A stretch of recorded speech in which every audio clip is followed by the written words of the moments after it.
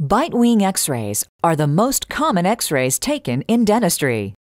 We use them to find cavities between the teeth, tartar on the roots, worn-out fillings, and the receding bone levels of periodontal disease.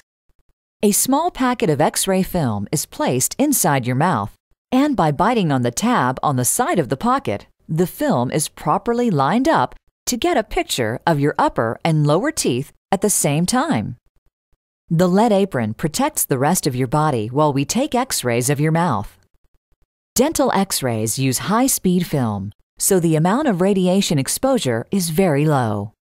Though machines vary, Bitewing X-rays add only as much radiation as you'd get in 4.5 days from natural sources.